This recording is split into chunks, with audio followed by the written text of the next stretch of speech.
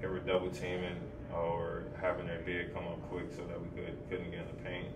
And we work on that every day with like 100 passes where certain guys on the team, if they get hot, like Kemba, they're going to double team him. And we got to make sure that we get him all the outlets that he needs. And the big guys like Taj, Jericho did a great job tonight with getting the ball inside and kind of giving them the freedom to make plays and make the game simple, especially if they put two people on the ball. It's early, obviously, but what is the biggest difference or differences that you're seeing between the offense last year and what you guys are doing through these first couple of games here? I mean, it's just a different team, you know. No knock on the guys that played on the team last year, but when you bring in Kemba, Evan, and I mean shooting, like when you bring in shooting like that, the game should be easier. But like I said, when you're forcing a double team, there's no point. I mean, early on in the game, we were turning the ball over. I had like 3 turnovers from like just over dribbling and trying to force things. And in the second half, we made sure that we got off the ball quick, made simple plays, and it led to us getting set shots. And I think some of the threes that we did miss, they still were like good looks. Looked like you tweaked an ankle or something in there. Yeah. Is everything okay with that? Nothing serious at all. But I knew if I would have kept playing, I probably would have made it worse. But it's nothing serious at all. Yeah. Was it a bump or what happened? I think I probably did myself, bro. The second game, I don't play pickup in the summer, so like all this is just new.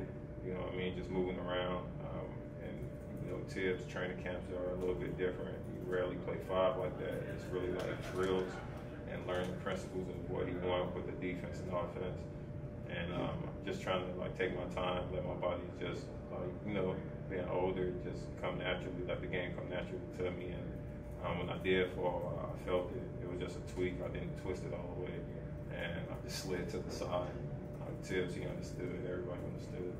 Those numbers of 3-point attempts that you guys talked about, you hit them both games. I think 45 today. Yeah. Is that? It's just preseason, but is that a good indication that you think you guys can do that on a regular basis? I don't want to give like the set number that Tibbs told us to get, but that's pretty good. It's above the set number that he told us, and they were all good looks, you know, where Kemba is walking into threes. He's great off the dribble. Evan, same. RJ, same. I'm more of a catch and shoot, but I felt like everybody was just making the game easier for like the next person. And like I said, when you got like an offensive like team like we have, it should make the game easier. Our biggest thing is defense, making sure our defense intensity matches our offense. We know Julius tonight, and you still routed them and scored a bunch of points. I mean, was it good to see Knox hit some threes? And you know, oh, you're great. They're building confidence. You know, Kev, he's been here for a while, so Tibbs is giving him the opportunity to go out there and play. And of course, you miss a guy like Julius, but in this league, you never know what's going to happen. And Tibbs always has the saying of saying next guy up. And Kev and Obi, they've been doing a great job with making sure they watch Ju every day, seeing his work ethic. They coming in, getting their vitamins every day, their work, and you can just see it's paying off. But they're able to see a guy at that position really like work their butt off. So it's great. Derrick, you guys had a few possessions, especially in the third quarter, where it was just kick out and the guy had what could have been a good shot and then swung around the perimeter 4 more times for a great open look. What is allowing you guys to be able to give up those good shots for great shots? A great shot.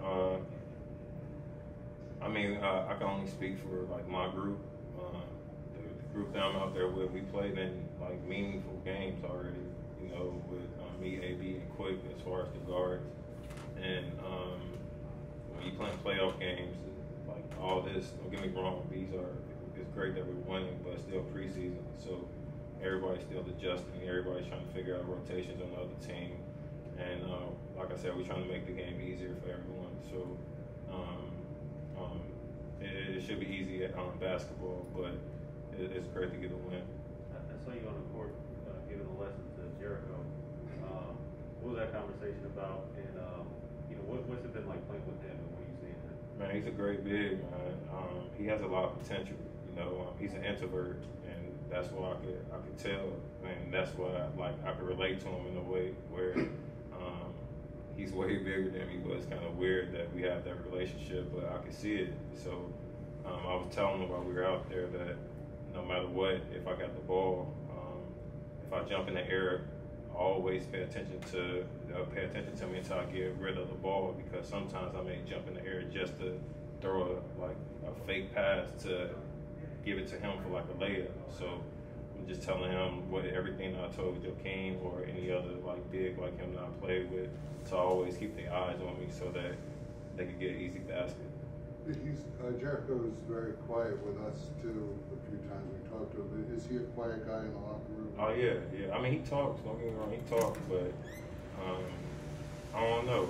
That's something that I just could see in him, and my job with being a vet is to trying to get him to break out of that shell, because as a big, you got to be able to talk and communicate, and Tibbs is not going to allow him to be quiet on the court. So it's my job to help big guy with that.